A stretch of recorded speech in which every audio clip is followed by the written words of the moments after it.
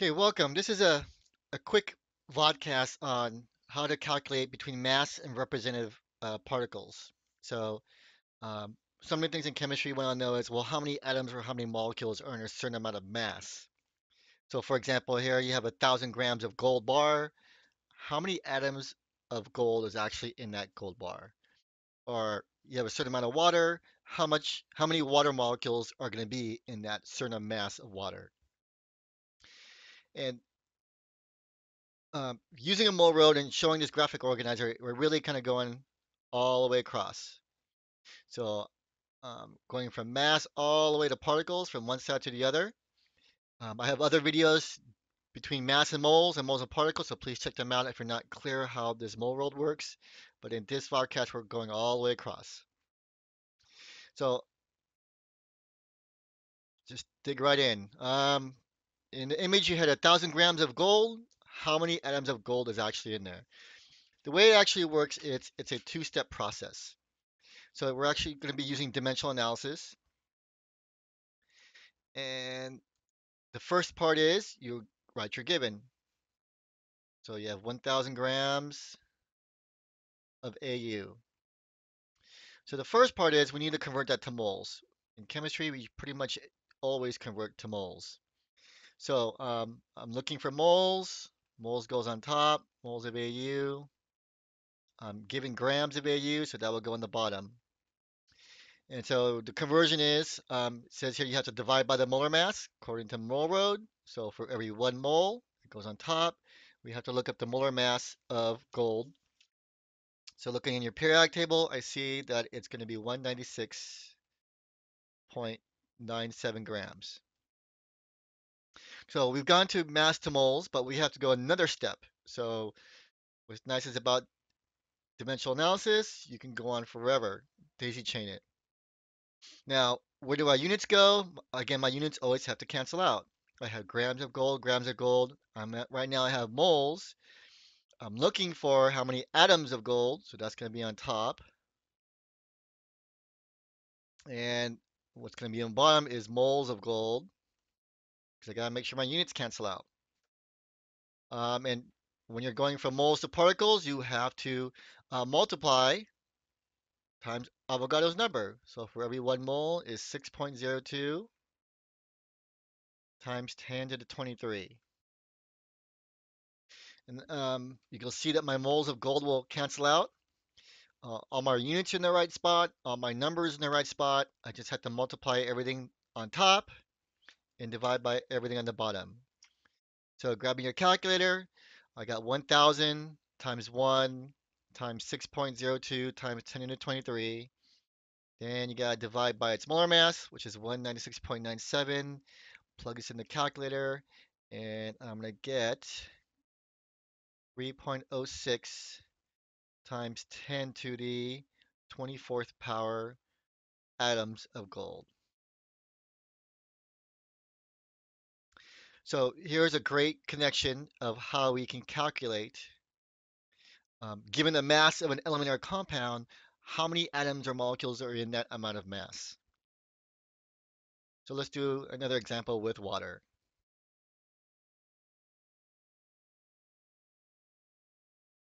Here I'm given 50 grams of water, and I want to know how many water molecules that is.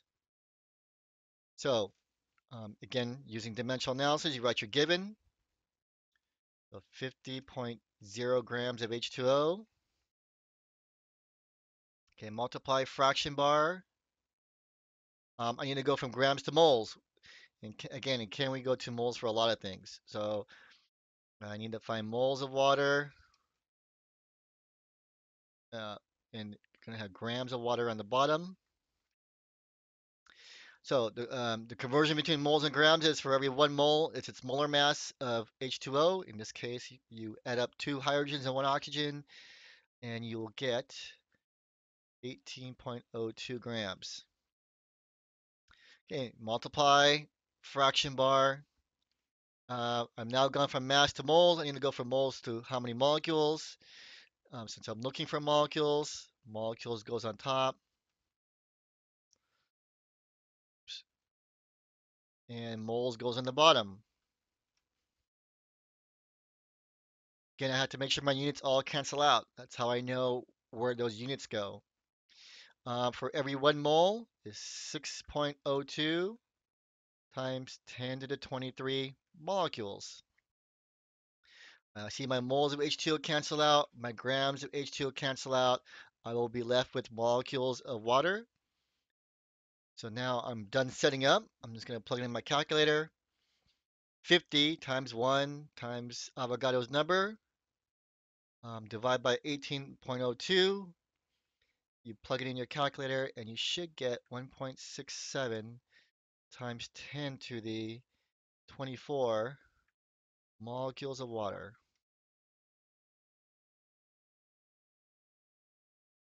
So it's really not that hard to find out how many atoms or molecules are in a mountain of substance if you can calculate its mass. Okay, the next two examples is just kind of working in opposite direction. Well, what happens if you're given atoms or molecules? Well, how many grams will that weigh?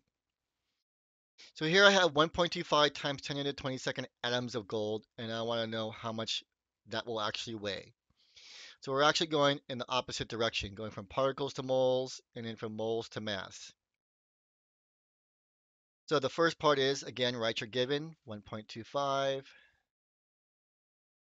times 10 to the 22nd atoms of AU. Okay, multiply fraction bar, a little bit longer. I have to go from atoms to moles. So I'm looking for moles. They'll go on top. I have atoms on the bottom. AU, AU. For every 1 mole of AU, that's going to be 6.02 times 10 to the 23. So I've gone from my particles to moles. The next part is I need to go from moles to mass. I'm looking for the mass, so that's going to be in grams. Um, I now have moles of AU. Now, to go from moles to mass, you got to use the molar mass of gold. So for every 1 mole of gold, we have the molar mass of gold. Again, looking at my periodic table, 196.97 grams. Okay, I know I'm set up correctly because my atoms of AU will cancel out, my moles of AU will cancel out, all my numbers in the correct spaces, and multiply everything on the top. So 1.25 times 10 to the 22nd times 1 times 196.97 divided by Avogadro's number, plug it in your calculator, and make sure we keep in the sig figs, 3.93 grams of gold. Not too much gold. Okay, last example. If you have 2.5 times 10 to the 25 molecules of water, how many grams of water is that? So 2.5, write your given, and molecules of water. Okay, multiply fraction bar.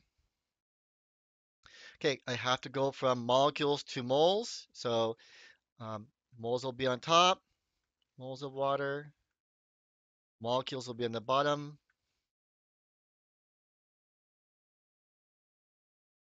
Conversion is for every 1 mole is Avogadro's number. So that's done. I've gone from molecules to moles. I now have to go from moles to mass. So I'm looking for the mass in grams. That's going to be on top.